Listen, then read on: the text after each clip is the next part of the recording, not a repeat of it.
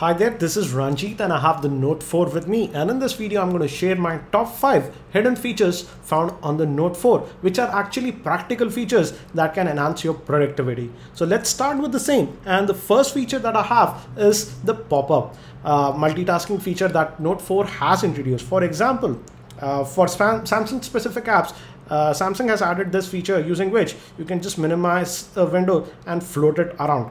For example, you can also use it for contacts and other Samsung specific apps, and you can actually minimize them. For example, you can hit this and minimize it. Now it will be floating around and you can do your work. For example, let's do to this one also, the browser, and now you can continue to work and you can quickly access them back by just tapping it.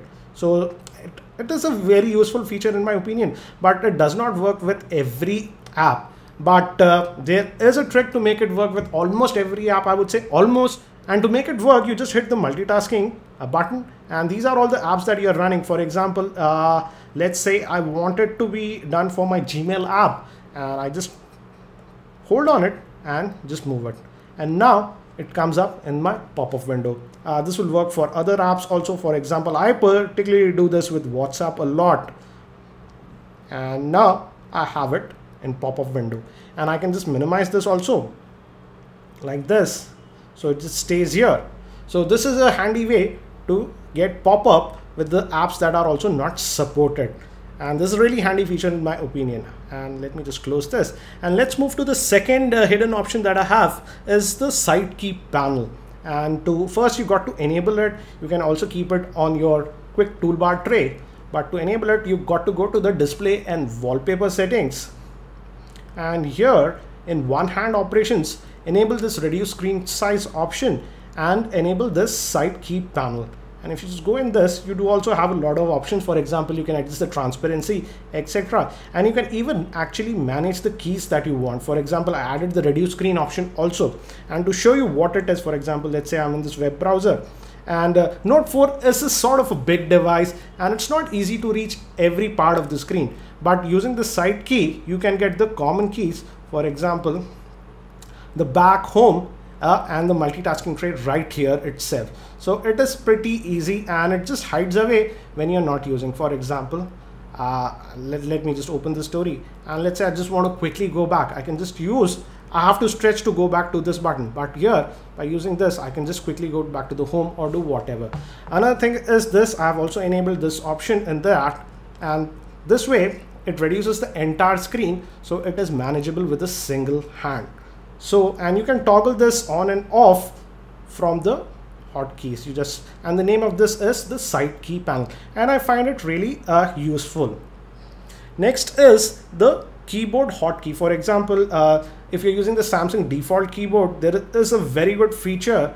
For example, this is the standard keyboard, and we do have sort of shortcuts that you can actually assign to these number keys. For example, I've added my signature. If I hold this number key 1 for some time, as you can see, it adds my signature. You can have up to 10 like this. For example, for 5, I've put a dummy email address. You can assign whatever you want like this. I also have this message that I generally like to reply. So you can actually customize this, and to do this you have to again go to the settings, and here you have to go to the keyboard option, and that is in system, that is language and input. And under the Samsung keyboard, go to the settings first and enable this my hotkeys to on, and click on it, and now you can assign your shortcuts. You can add up to 10 that you would like. So I find this feature very handy. Next is the S Pen feature. Again, S Pen offers a lot of functionality on the Note 4, but this is one simple thing that I really like. For example, let's just go back, and if I have my S Pen out, let's say it says the epitome, and I don't know the meaning of that word, that is epitome. I just hold this button and I just highlight that word now, and now I can directly access the dictionary, and that shows me the meaning of that word. I can open this one for more info. I can use this feature also to translate to different languages. And lastly, the fifth option that I wanted to show you is regarding the camera. And if you just go to the camera by default, and this is for video recording, and by default if you go to the recording mode, it will be in the normal mode like this. But to get the smoothest video playback, I would suggest that you just enable this and then shoot the video. The video footage will be a lot better, as you can see in the sample footage. This quick sample with the Note 4 using the smooth motion option on the Note 4. Generally, if you pan around with the normal mode, it's jerky, but just notice this on the smooth motion. I'm just moving around, panning normally.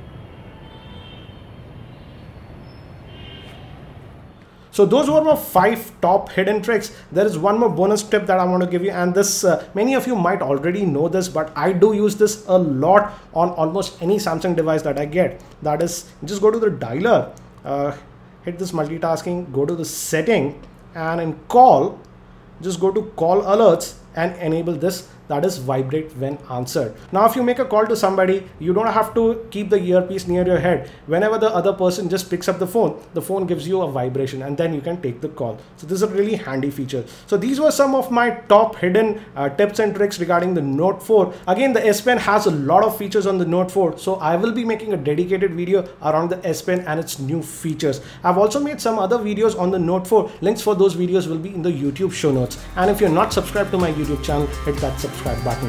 Thank you. This is Ranjit, and I hope to see you in my next video.